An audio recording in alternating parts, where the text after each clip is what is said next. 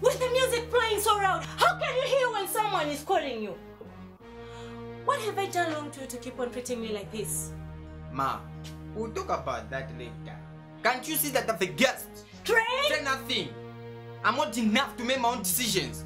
Just because I'm not old-fashioned like you, it doesn't mean that I'm wrong in everything that I do.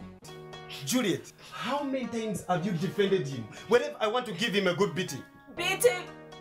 Beating, that's the only thing you know. How many times have you stayed at home to spend time with us? Especially with Trey. I thought you were going to a nice place. Relax, boy. We are not here to have fun. This is business.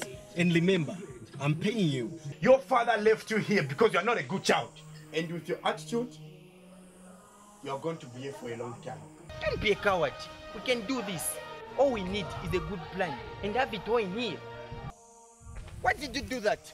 This is not a girl thing. You're ruining my plan.